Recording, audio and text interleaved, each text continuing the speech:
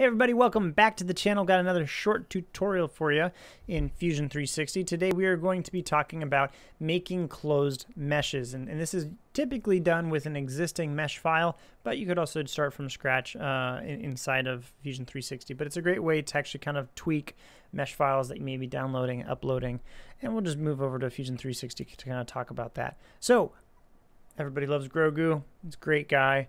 I actually thought it'd be a great example to be able to use something a little bit more complicated than the simple sphere shape I've been using for a lot of the other mesh features. Nice thing about this is we have a variety of really fine mesh detail as well as some little coarser. So what we're going to do is we're going to go to modify or drop down, and it's just right here, the make closed mesh. So what we're going to do is we're going to select, let's just go back to standard, select our body and turn preview on. And first and foremost, we do have a couple different rebuild modes. We have 4 of them: standard, preview, preserve sharp edges, accurate, and blocky, which actually I think is very fascinating, that one. So we'll start with standard. It's actually just pretty much you're remeshing the whole thing and doing kind of a uniform size of mesh. So obviously if you increase the density, you'll see more detail. Yep, there we go, pop back. And one of the things I really like about this feature is, let's drop back those details down again, is it gives kind of a shadow of what the original file is. So you do get a nice reference from that. And so like you can see some of the detail lost right here in under the ear, as well as the tip of the ear when we have the density down. So you can increase or decrease the density, kind of your choice depending on whatever you're trying to do. But we can also go to preserve sharp edges. And so even with a low density, once it thinks through all of this, it takes a little bit more to think about. If we do a low density, you'll be able to see underneath the ear how it actually kept a lot more of that detail and in these corners than it did previously. So that would be one way you could get more detail, at least with sharper edges, with fewer pixels or fewer mesh, lower density. We can also change to accuracy, which obviously as it sounds, it's going to try being as accurate as possible. Higher density, more accurate, low density.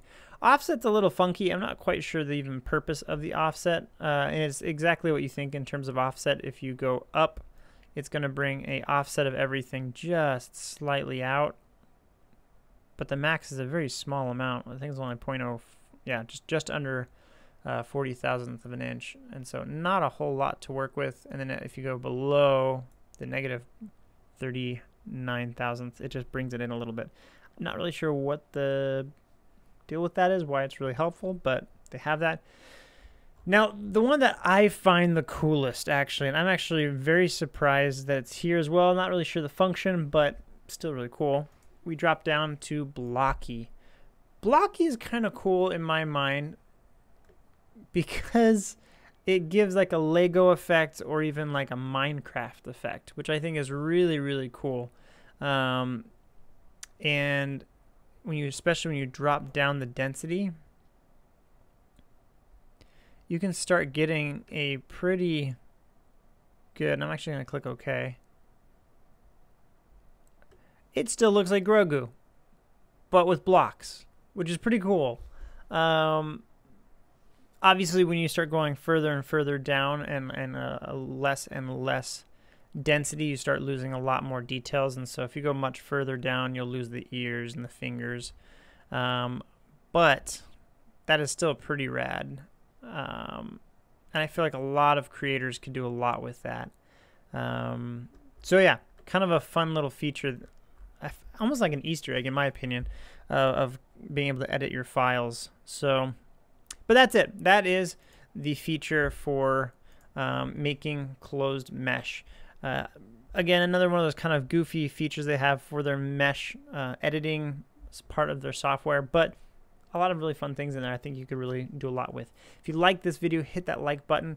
If you have tried anything fun with this feature, I really would love to actually see what people have made and just to put that down in the comments below.